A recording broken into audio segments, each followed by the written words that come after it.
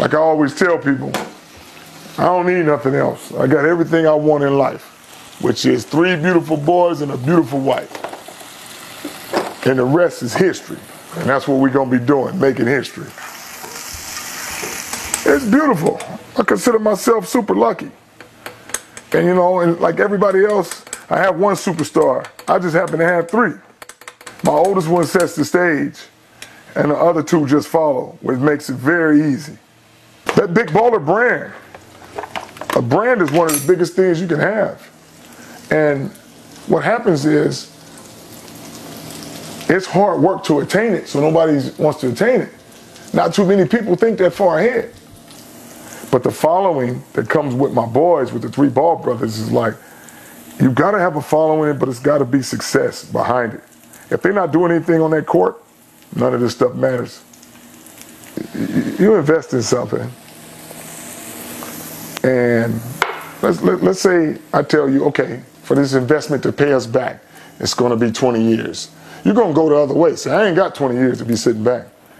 But if you're doing something that you love and you're watching it grow, 20 years went by so fast, I can't believe Lonzo is a freshman, about to be 20 years old next year. Melo, my baby. Like, dang, Jello about to go to UCLA. I'm like, wow. Just like me and my wife are thinking, it's been a long time, but where's the time gone? And it's like, how do you expect Lonzo and my boys and Jello and them not to be good and big and strong when you realize almost 20 years have gone by? It's just like all these people try to compare, like me sometimes, to some of these other fathers, like Tiger Woods' dad and Venus and Serena.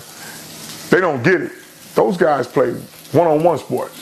My boy plays a team sport. So it's not about him going one-on-one. Okay, it's about to get a little crazy in here now. Jello! Lonzo! Y'all come eat. People say to my boys, hey man, you know your dad is crazy. And you know what they saying? Tell us something we don't know. He been crazy all his life. When we came out, he was crazy. So whatever's on the outside talking about us, it doesn't matter. It does not matter.